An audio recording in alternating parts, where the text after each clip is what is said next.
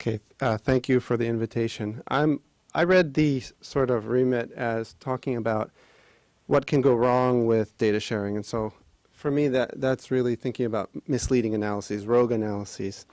Some disclosure about monies that you may not know about that I'm getting. And advance.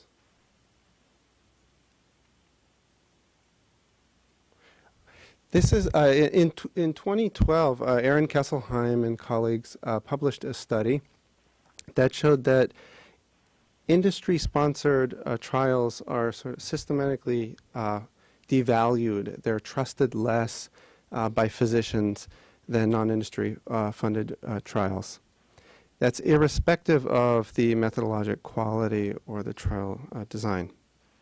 And so you see, these are from the, these were sent to physicians as part of the survey. The only difference between these two abstracts is the funding source. And Dr. Drazen wrote an editorial accompanying that article asking us to believe the data. And I thought this is especially appropriate for today and this whole question of data sharing. The idea should be that we shouldn't worry so much about who funded the trial or who did it, as much as the trial's intrinsic qualities, the study design, data accrual, and so on and so forth. But in this world that we've been living in up to the very recent, or perhaps even the present, how do you assess study design? How does one do this as a third party? How do you assess quality of data or determine what is and what is not fair reporting? So I would like to believe the data, but which data should I believe? And the answer to all of these questions is that we've been working in a world where the data is really synonymous with the journal publication. And that's quite remarkable, given that for every clinical trial, especially industry-sponsored trials, there's really a world of data that exists for each trial. Yet the data that we're interacting with is up at the top in the red box. It's just the journal publication. That's the world we've been in.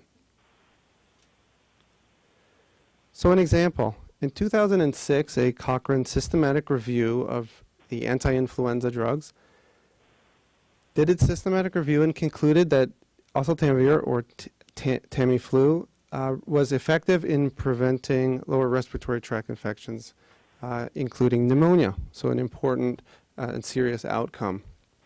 This conclusion was driven by the literature, by journal publications. In particular, the meta-analysis was driven by the inclusion of one paper, the paper you're seeing here on the left, which was not a single trial, but a pooled analysis of 10 randomized trials, all conducted by the manufacturer in the late 90s.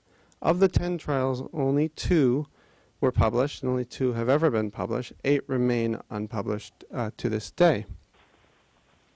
The conclusion, as you would expect, is that Tamiflu reduces these lower respiratory tract complications like pneumonia, even hospitalization.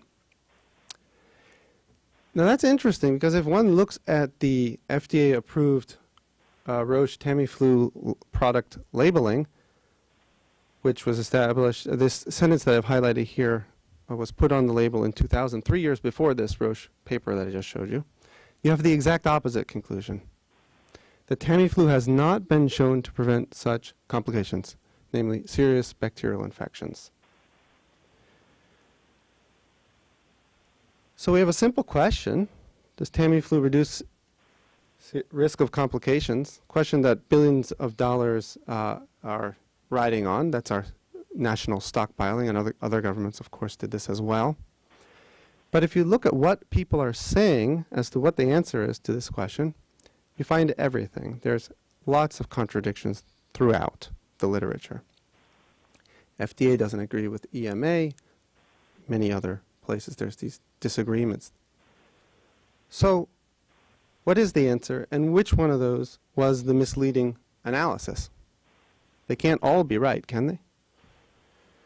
So again, I saw this as a question, this panel we're on as a time to think about how we can, or what we should do about these misleading analyses or erroneous analyses, or simply invalid, a more neutral term.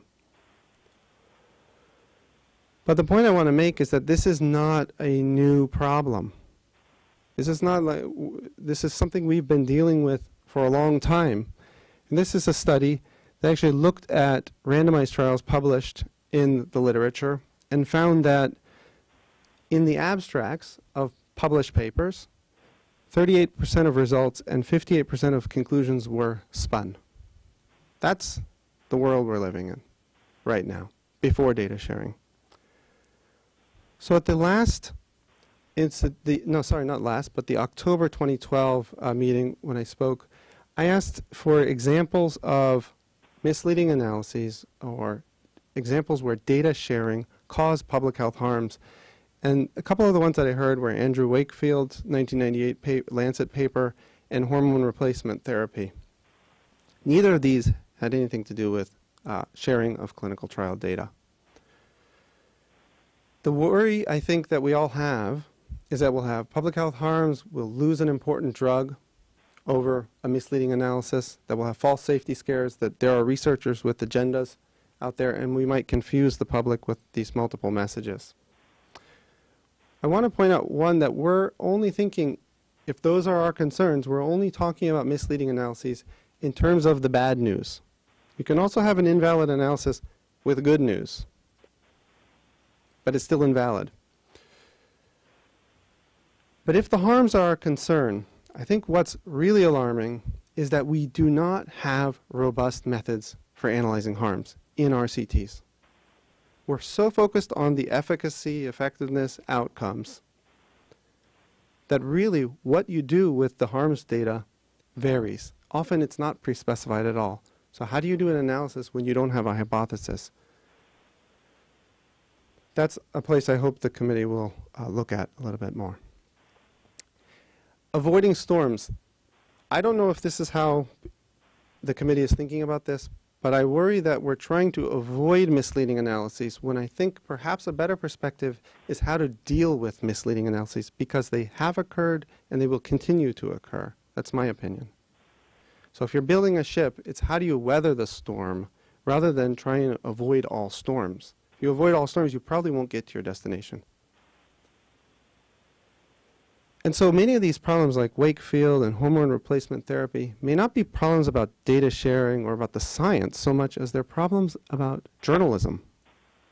And that's where we need to think about improving standards if we want to see us weather the storm better.